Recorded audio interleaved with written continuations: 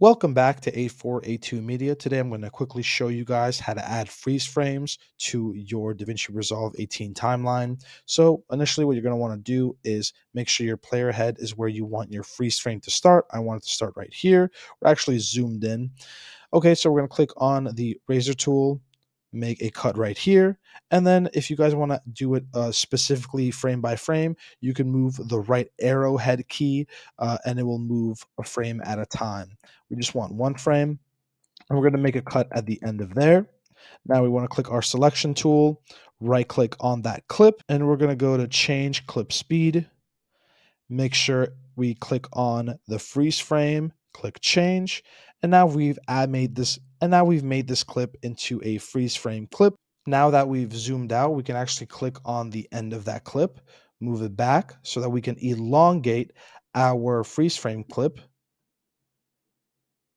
all the way to the end. And now you have successfully added a freeze frame to your timeline. So let's actually check it out. Perfect. If this was helpful in any way, please leave a like, comment if you have any questions, and we would really appreciate it if you subscribed. Thank you guys for watching and have a great day.